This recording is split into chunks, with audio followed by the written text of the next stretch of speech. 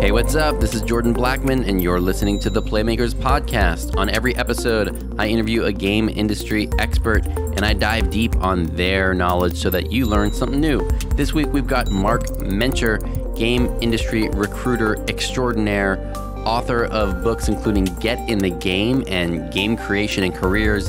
If you want to know about breaking into the job that you want, if you want to know about how to manage your career, this is the guy who's going to help you get it done. We talk about all that and much more in this week's episode, so stay tuned.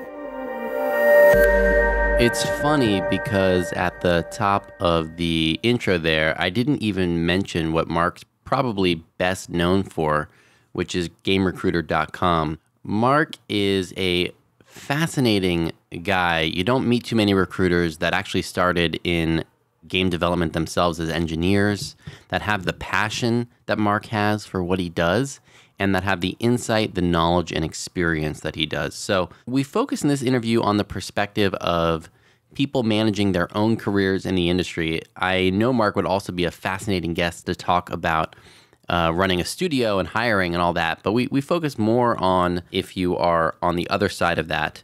So we talk about, how recruiting actually works, and if you've been contacted before and you're kind of curious how it's working on inside the recruitment experience and how they're being paid and how those deals work. Well, there's different ways that get it done, and those different ways give different kinds of recruitment experiences. So Marc kind of breaks down what it's like on that side of the table to give you a little bit more insight. We also get Marc's incredible experience on how to strategize to develop your career, what you should be doing to plan that 5 and 10 years in advance for your career. We talk about the process of going out and looking for a gig, and we also talk about, the importance of handling social media correctly in today's, world where everything is online. And, he also mentions some tips for LinkedIn and stuff like that. And finally, doing due diligence on the company you're going to work with. So, getting a job is not just a one-way thing where you're applying and they're approving. It's really a two-way street, and you need to do your due diligence on that organization. And we talk a little bit about that too. So a lot in this episode, especially for those of you who are thinking about managing your career over the next 5, 10 years. You're going to get a lot out of this. With that, let's go to the interview with Marc. Marc, welcome to Playmakers. Great to have you on. Thank you. Great to be here today. You were just telling me how you've been in the industry 30 years. How many of those years have you been in the recruiting part of the business? I started off as a game programmer 30 years ago. So I worked on some of the first games ever released in the North American market. And I'm not even going to mention the names at this point because you can look it up on Wikipedia. And frankly, it ages me. So so 10 years as a developer and then 20 years as a recruiter in the industry. Is that Falcon 1? Yes, it is, actually. Cool. I got your Wikipedia page right here in front of me. So, and things like that. So, hey, it's the start of the games. Today when you look at a game, it's just so much more robust. So 30 years in the industry, 20 years recruiting. You must have this down to a science. What is it that you wish people understood about recruiting and working with recruiters? Well, I wish people understood that a recruiter is not a magic bullet, and you can't have someone take away that job hunt, which I know is nauseating, uncomfortable, difficult. What other word can we throw at it? Emotional, it just is not a fun experience. But unfortunately, the average person employed job hunt 17 times in their lifetime. Wow. Bummer. You're going to have to learn how to get good at job hunting. If you want to manage your career, you got to learn how to do the job hunting, which is really the reverse of networking. So, people are either job hunting or networking. They never stop doing either or. And that's what I teach people how to do so that, when they have to job hunt those 17 times, and if you're in the game industry, it's probably going to be 32 times. Totally. You know what I'm saying? So, yeah. I mean, having done quite a few of these interviews, that's something I hear a lot. I was here for 2 years, and then I was here for a year, and then I was here for 6 months. And then usually, at some point, people sort of find a home if they're lucky, but not everyone does. No, that's true. It can be quite a bit frustrating in our industry because we're high tech, and high tech is unstable. So, so that creates a problem. Also, we started talking a little bit about this before. Also, there's just a different mentality between East Coast employers, West Coast employers, employers in Europe, employers in Asia. There's just different mentalities. And, once you understand that, that also kind of helps level out the career. For example, the West Coast, let's not just hit California, it's the West Coast. Mm-hmm. Basically, the model for the last 10 years has been start a company, staff the company, sell the company. Well, I don't know where the profit is in this, but okay. So who cares about making profits? Just start a company, staff the company, and then offload it to somebody else. And that's been very successful. Unfortunately, that's why people have jobs for 3 months, 6 months, 1 year. You're just treated like a dime a dozen. Who cares? There's no commitment to the employee. On the other hand, there are companies on the East Coast. I mean, if you think about it, if all business in America operated this way, wow, America would be in a lot of trouble.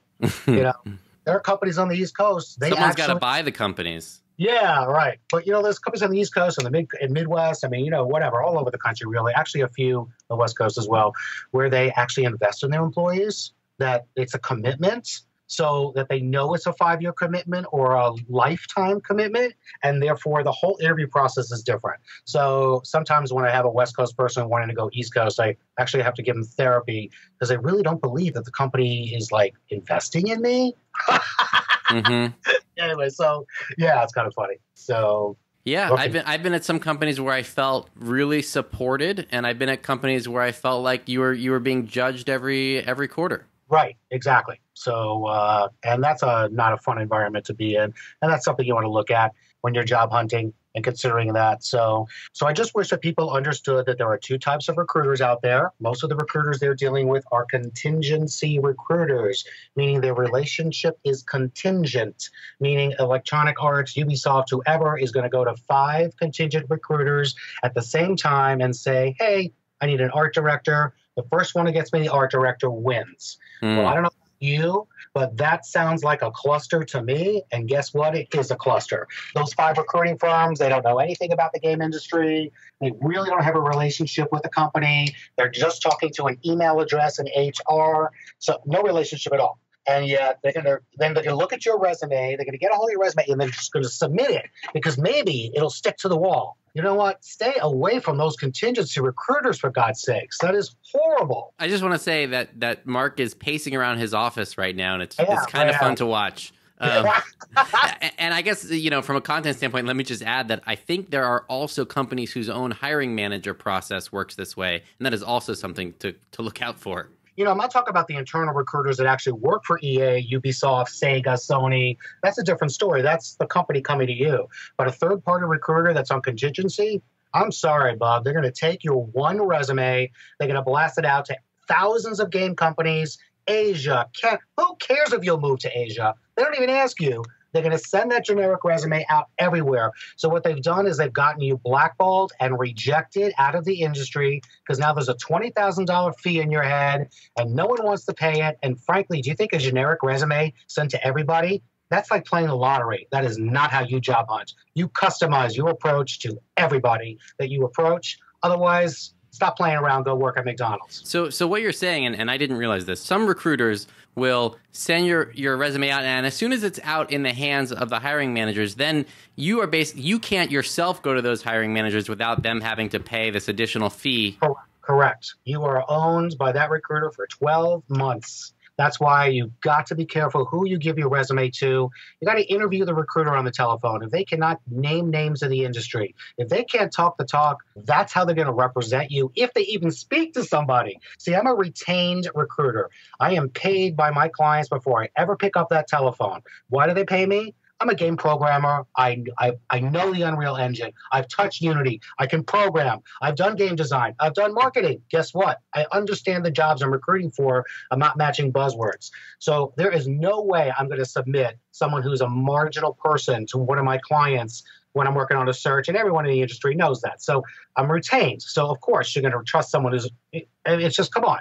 If you're either worth being paid to do the search or you're not. I say the 5 to 10 recruiters that get hired to fill the art director search aren't obviously worth a relationship with the company, or they would actually have one. Right. Right. So I'm talking to the hiring managers. I'm talking to HR. I'm talking to the board of directors. It's a live, real conversation. I actually can prepare someone for the interview because guess what? I help them design the interview. It's like, hello. Yeah, I wasn't aware that this was something I should be tuned into if I was looking for if I was getting contacted by a recruiter. What are the questions I should ask? Are you a retained or contingent recruiter? Absolutely. That's the first question. Are you retained or contingent? And they should be able to answer that question. Second question is basically, who is your client? You know what? I have no problem telling me when I call you to recruit, I am recruiting for Sega. I'm on retainer. If you send your resume to Sega, they're going to send it to me for that job anyway, because I'm on retainer. So when that recruiter doesn't want to tell you who the company name is, that already tells you contingency, no, stay away. And again, if they can't talk the talk, they can't talk the industry, they can't talk the games you've worked on, the games someone else has worked on, they call you on the phone, hi, are you a game designer? And you're like, no, I'm a programmer, tard. You know what I'm saying? Yeah. No, from these people. Yeah. These people are going to they're not even repping you. They're just hoping that the company will hire you by mistake. And yeah, people win the lottery. This is not how you job hunt. Okay. So, that's great. Something else I want to ask you about is about career management. So dealing with a recruiter is something that happens from time to time. What about, since you've been working with people for 20 years, what are some of the things you've seen in terms of helping people manage their career longer term? Well, you just got to strategize. And I know it's not easy to do, and we've all said it, but, it's kind of like a New Year's resolution. You got to sit down and figure out, well, what do you want to be when you grow up? If it is becoming a vice president or a CEO or running your own company, it just doesn't happen by magic. You've got to plan that out. And you've got to look at the experience base you've got today and say, okay, if I want to be a VP, I know I got to have this kind of skill set, and I got to develop myself up to that. So that's how you've got your 5-year plan, your 10-year plan. It just doesn't happen, the other day. Some of the younger folks, they just, I don't know, they just think they're going to be vice president after 5 days of working. And I did, one of my clients called me up because they were like, oh my God, Mark, I just hired this associate producer, and he asked me if he was being fast-tracked for executive manager. And the hiring manager just didn't even know what to say. You know what I mean? It was like, what have you done yet? In the job, so he had been hired though. Yeah. So that was about that. But we were all kind of laughing about, okay, like do something as associate producer first, and before we talk about executive producer. So what was the question? I always want to make sure. Sometimes I drift. We were talking about career management, sort of longer term strategy. You mentioned 5-year plan, 10-year plan. What do those plans look like? Well, it's like, break it down. You want to be a vice president of development. Obviously, you got to start off in some sort of production role, move yourself up to some sort of senior level, management level role, jump into, you just got to keep making sure that you're progressing in the company the right way so that when someone looks at your background, of course you have the foundation to be a vice president. So, and that's what people need to think about and focus on. It's not like rocket science. It's pretty simple to figure that out, and just keep your eye on the ball every time you're doing a job change. And folks, get excited and emotional during the job change, and they also don't run their job search. A lot of people just answer job ads, and I'm always scratching my head going, really? Do you think that's job hunting? If that's what you think is job hunting, go back to school or go learn how to job hunt, because that is not job hunting. There's only 10% of the jobs are ever advertised. Really? You're going to swim in 10% of the jobs? Great. that is a red ocean. So yeah. Okay. So how do we job hunt? That's fantastic. Let's talk about that. What is job hunting if it's not answering those ads? Job hunting is really doing my job. It's being a mini recruiter. You're every day on the phone talking to people. Yes, you're sending out a resume. Most likely you're sending out at this day and age, people are going to, if they look at your resume, they're certainly going to get onto Google or in a search engine and then look you up on the internet. So you really got to make sure that your internet life is put in order. So what do I mean? LinkedIn page must be filled out appropriately with a business appropriate photo, showing a comic strip, showing any kind of other image. I'm really glad to see your art in one snapshot, but no, that's not what the LinkedIn platform is about. It's a business-to-business connection, put up a business picture. So the LinkedIn profile needs to be filled out correctly. Because if it's not, it indicates you're lazy, you know? So immediately we're making higher decisions based on your LinkedIn profile. So figure out how to update that profile. Next thing to do is Facebook, dude. You got to lock down Facebook. If I don't know who you are and I can get on your Facebook page and I can see pictures of you smoking and drinking, no, no, no. I understand marijuana is being legalized across the country. It's still illegal and federal. And guess what? You're not going to be hired in the video game industry. I don't care how cool you think it is. And I've seen many people lose a job based on photographs on Facebook. I had a chick once. Oh, my God. It was a goodbye party at her old company. She took a new job. You know, they were just about to make her an offer. HR jumps on her Facebook page. They see her with all these guys. It was her goodbye party at a game company. So, of course, but it just didn't translate. And what did translate was something negative, and she did not get the job offer. So, I mean, really, you got to lock that Facebook page down. You don't know how to do it. YouTube. How do I lock down my Facebook page? Your friends should be able to see your stuff. If I'm not your friend, I should be able to see what you want me to see, 1 or 2 pictures that are professional. And of course, on Facebook, fill out your information like you did on LinkedIn and don't leave it incomplete. Incomplete stuff communicates that you are incomplete in your work. Why would I hire you when there's other people to talk to? So LinkedIn, Facebook, you want to do that. You also want to do a vanity search on your name using Google and then any other search engine, but another search engine besides Google. And you want to look at page 1 of hits. Most people don't have more than 1 page. And you want to make sure there's nothing on those hits that you don't like. Because if it is, it's time to figure out how to remove that off of the website so those hits don't show up anymore. So it's a little bit about cleaning up your internet life, because we're going to jump on the internet immediately to research who the heck you are, despite the resume that you send me or the LinkedIn profile you send me. You know, we're still going to do some internet. So people need to realize that that's something that's important to clean up immediately. Second thing is you've got to customize your resume and your approach to every company. I'm sorry, artists. You know, EA Sports does not want to see your sci-fi images. It's EA Sports. So don't approach them unless you can do sports images or you want to do sports images. So, you know, it's just very simple. So, and a lot of people just don't get that. Oh, they're going to hire me because I can do, you know, whatever. And if that's all you've got, then at least acknowledge it somehow in your writing. Yes. You know, so you know, you want to be focused. You want to be focused on, you know, what companies to approach and what resume to give those companies. It's okay if your resume is a bit customized to somebody. It's just that the dates are weird and they don't match up to LinkedIn. You know what I mean? A customized resume is fine. It's just when the whole story doesn't come together in a consistent manner, it creates a level of distrust before the conversation even starts. So you want to get rid of that distrust level by just locking down everything and making sure it's the same story everywhere about you. You know what I mean? So that's about that. So, and then of course you want to advertise the unadvertised job market. That's where you job hunt. 85% of the jobs are unadvertised and you obtain them through networking. All right. So what do we do? Well, LinkedIn's a great tool for y'all. And so what do? You're an artist. You get on LinkedIn. You join the largest. You're allowed to have 50 groups on LinkedIn when you have a free account. All right. So you start with those 50 groups. I'd chunk up 40 of them and keep 10 just for in case. And those 40 groups, you find the largest animation groups. You know, you don't want to join small groups. You want to join the largest groups possible in your area.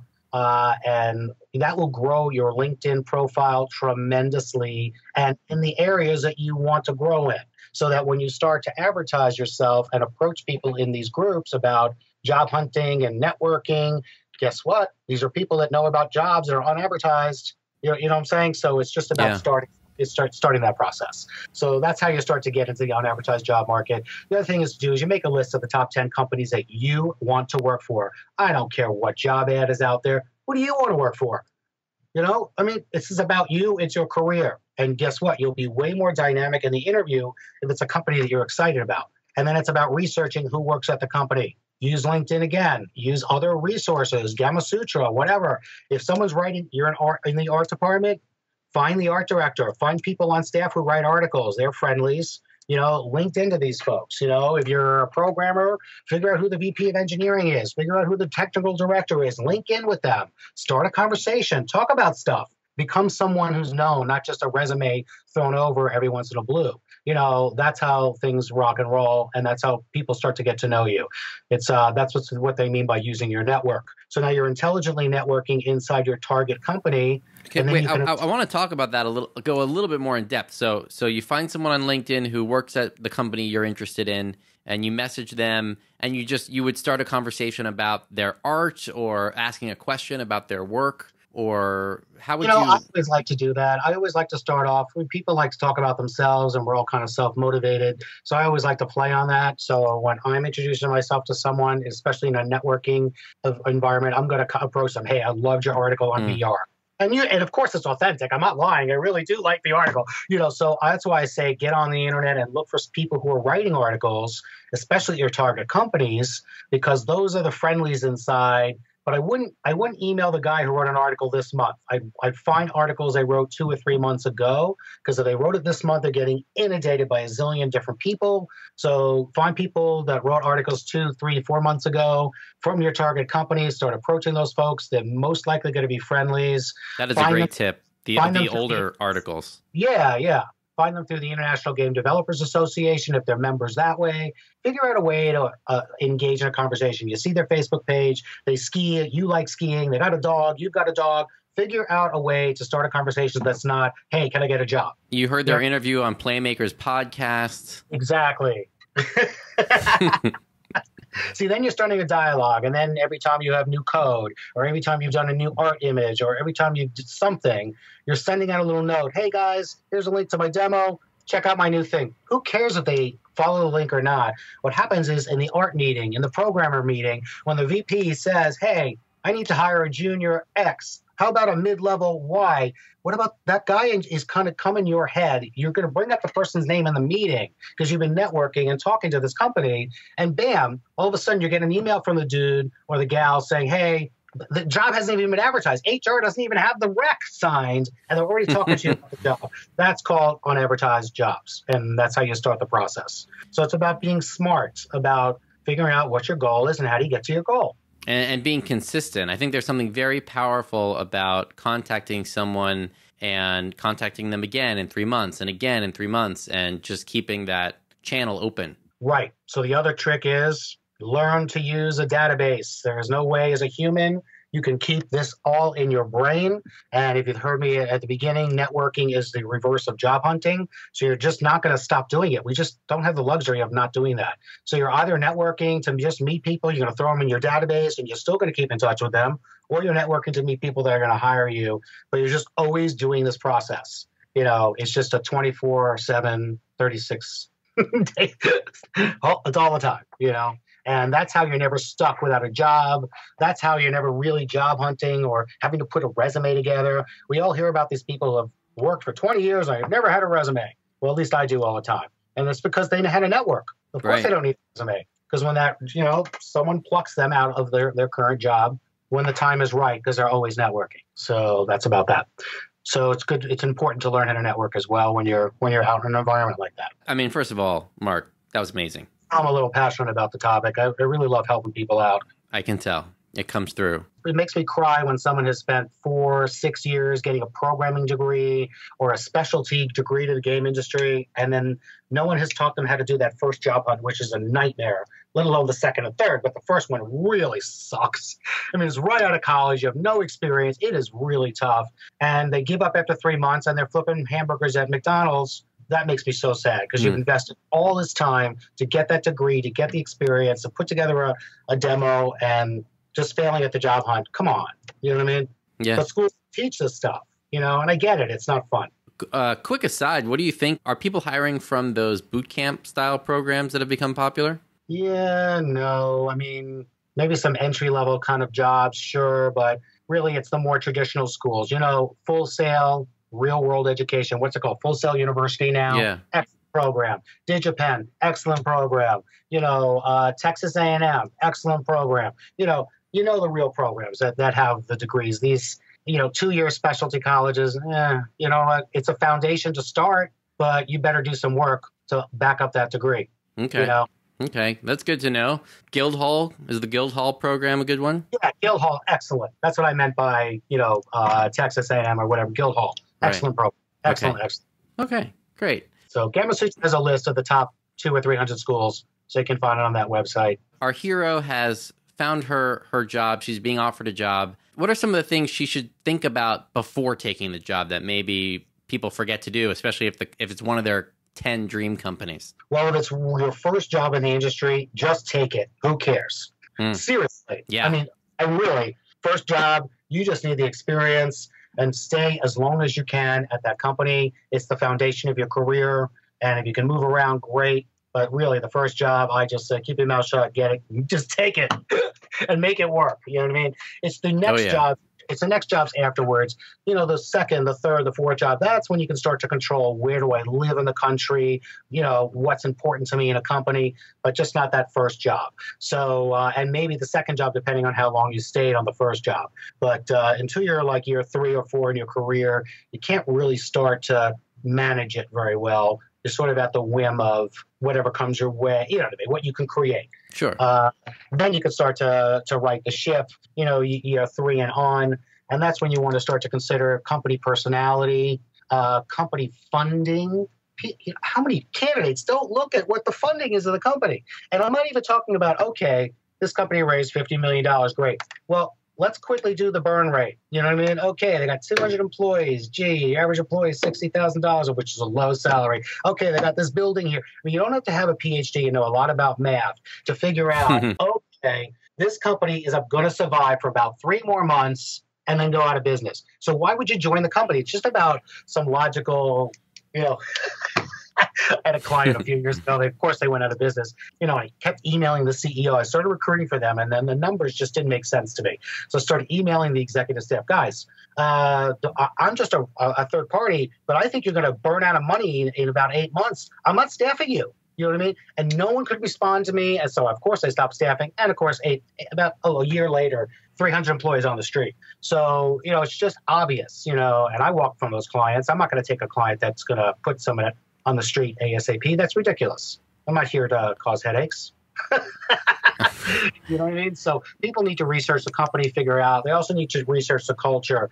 If it's a wham bam culture, like we're going to find in typical startup entities in the Bay Area, hey, you might enjoy that when you're young. I don't enjoy that now, and most people don't enjoy that when they're trying to get married, when they're trying to have a family, when they're trying to put their kids through college, when they're trying to retire. No. You know what I mean? Yeah. So that's when you start to look at quality of life and where you live in the country, you know, things like that. So, yeah. So unfortunately, you just got to wait a few years into your career before you can start to direct it that way. Yeah. And that's the things you want to consider. You want to consider cost of living because you know what? $100K in Madison, Wisconsin might sound like no money to you. You're living high on the hog in Madison, Wisconsin. And you know what? That's the Berkeley of the Midwest. So while it doesn't have the best reputation, maybe, you check it out, you will never leave Madison, Wisconsin. You know what I mean? It's just those kind of decisions that people get to start to make when they're a little bit older. And I think they're great decisions, although I'm sure some of the younger folks are like, what? I'm not moving to Madison. I think, you know, this is already fantastic. There's so much information here. I think listeners may have to listen to this a couple times to kind of get everything that you've said. Let's talk a little bit about the trends that are happening now. So what are some of the things that have changed, you know, in the last 1 to 2 years in terms of hiring? Well, what's changed, unfortunately, on the employer's side is that they can't get AAA talent anymore because, you know, what's happening is game industry talent is now wanted by every industry. We're talking, I had a client, they made bubble gum. What the heck do they need video game people for? But the Topps company and headquartered in New York City, yes, that 80-year-old company, set up a interactive division. And guess what? They hired a good 100 game industry folks. So that's just an example of how Topps, any industry... T-O-P-P-S. T-O-P-P-S, yeah. Yeah. You know, they made the old bubblegum baseball cards when we were kids, or maybe you're too old, too young. I think, anyway. What's his name? The old head of Disney took them over. You know, Jeremy from EA was running that for a while. I don't know if you know him, but anyway, yeah, so everyone wants the talent now. So actually, which is a good thing for some of us, but also, hey, that gives the traditional game companies some competition. So we've got some companies right now who just don't get it, and they're still showing these disgusting salaries and like think that there's just a dime a dozen.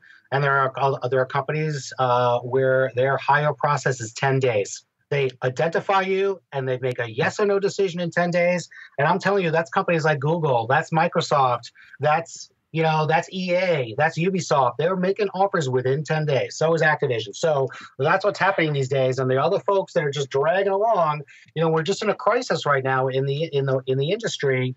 There's not enough American talent to fill the needs of the game industry, let alone anyone who needs digital talent. So think about it. Even the PR agencies are now creating virtual reality and augmented reality assets. They need artists in the game industry. So you see what I mean? So the talent pool is being pulled everywhere. So we no longer in the game industry can get away with underpaying.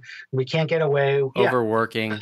Overworking, and we've got to make a hire decision within 10 days. We can't just fluff around anymore like we've done in the past. So some companies get it and some companies aren't. So, all right. That actually sounds very positive to me, because I think it's that pressure that will make companies change and make the industry change. One of the things that, and you may know the stats on this, but something that's always bothered me is I believe about 50% of the people who break into the game industry leave within 5 years. Yeah, there definitely is a high percentage. I just don't know the number. Yeah, at this point. It's something high. I've heard that bandied about, but it's something high. And I think it's a shame, because I think it means the games aren't as good. I think it means our impact culturally isn't as high. And I think this is all part of it. So hopefully we're on a path to better games and a bigger impact in the world.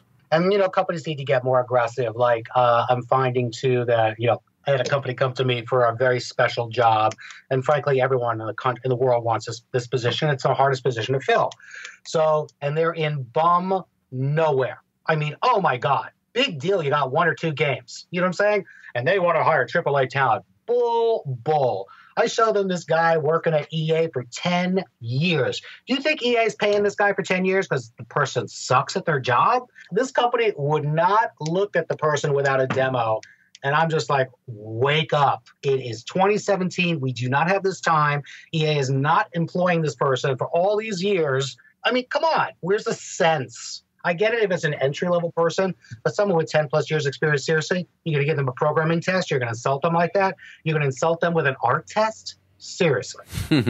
And so that kind of baby stuff has got to go. But that's all there because the people in the human resource department are not from the game industry. They barely know how to use their computers, and they're not playing video games. So, of course, if it's not exactly written on the resume the right way, they have no clue. You know what I mean? So, and that's another problem that we see in the industry is that game companies, because other companies do invest in quality HR folks, game companies, they'll hire someone, they were an assistant recruiter for 2 months at a game company, and all of a sudden now they're running HR at another game company. No background, no qualifications, hardly know what they're doing, certainly don't know what an artist does, certainly have never seen Maya on the screen. I mean, I don't get it. You know what I mean?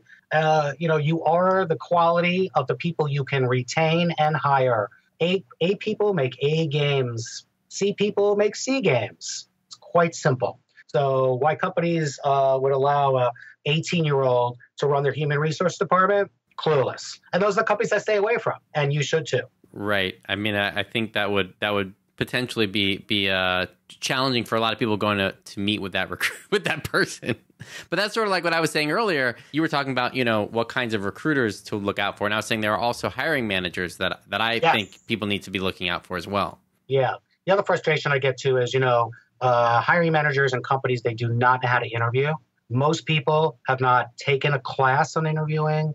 They have not even opened a book. So they try to go by what feels good. Really? What feels good? Well, I don't know about you, but I'm not dumb. I'm going to show up in an interview, and my interview performance, my Marc Mencher interview show is going to be 2 hours perfectly crafted. Of course, you're going to hire me. You might not like me, but I'm a smart interview person. I'm going to put on a good show. It's not about a feeling. It's not about, it's really about learning how to do behavioral interview techniques and getting into, can this person perform the job? So I get so frustrated that people just do not know how to evaluate skills. What are you going to do? Well, that gets back to the HR department as well, because, someone's got to train the teams to bring the right people on. Correct. But, again, when you've got someone who's not qualified running HR, running around trying to just figure out how to establish it, the last thing they can do is proactively train their management staff. I mean, come on. When's that going to happen? Well, that's what we've got you for, Mark. So give us some tips for hiring managers or for other leads who are playing a part in the process. It's called behavioral interview techniques. You can, throw it into Google and bam, up will come a ton of articles about it. It's really just a technique of asking questions and digging deeper and deeper and deeper into a project or an experience that the employee had, because in that they reveal to you who they are, how they showed up, their attitude. You know what I mean? It's really hard to fake it when you start to drill into an example that someone gives you. So behavioral interviewing style teaches you how to do that, and it's quite effective. So that's what I encourage folks to learn how to do. Well, that's fantastic. I wanted to ask you a little bit about what seems like a rise in contract workers and also in kind of putting together bespoke teams on a project-to-project basis. Are you seeing that increase, and what are your thoughts on it? We talk about this a lot. We've talked about this a lot in the industry for the last 20 years, and we've all expected it to increase, sort of like it has happened in the film industry. But, it's contract work's going on, obviously, but it's really not increased to the way we all projected. And I think part of that is because we're working on a confidential game. We don't want people to know what that game is until we're ready to release it. So really, I'm going to hire contractors that I don't really have control with all across the world, and I'm expecting them to keep their pie hole shut. So I think that's really why contracting has not been the best. All the other problems is, Asian cultural differences. You're making a game for the Western market. You contract out to artists in Asia. Really, they've got Asian sensibilities. Nothing wrong with it. Just doesn't play in the Western market. Bomb of a game. You know what I mean? So that's why contracting just doesn't exactly work out. And has been slow to, it's been slow. It's not what I thought it would be, 20 years into recruiting in this industry. Anything else that you want our listeners to know about, or where they can reach you? They can always reach me at Marc, M-A-R-C, at GameRecruiter.com. I will respond to emails, but as you can imagine, my inbox is a little bit uncontrollable. So sometimes it does take a good week, but I always respond. So I do apologize for that. But I'm happy to answer questions for folks, put them on the right path if they get stuck on something. But normally, when I'm recruiting for the jobs that I'm working on, I'm like an extension of the company's HR department, and I'm working on their emergency searches, or I'm working on searches that they don't want the industry to know about. So like if EA, I always pick on EA, I'm sorry, one of the big companies, they need a new director of technology. Do you think they want their stockholders to know that? Do you think they want their competitors to know that their tech director's out the door? No. So that's when they come to someone like me, so I get it done and replaced on the QT. So if you don't see jobs posted on my board, that's probably because I just can't talk about them. Email me anyway. Let me know you exist. I'll reach out to you when I have a job that fits in the world, in the realm of someone's reality, Yeah. Okay, great. Well, the amount of information we have stuffed into the last 35 or so minutes is amazing. So I really appreciate your time, Marc. No problem. It was a lot of fun, and I hope your audience enjoyed it. Me too. Talk soon. Take care. Boom.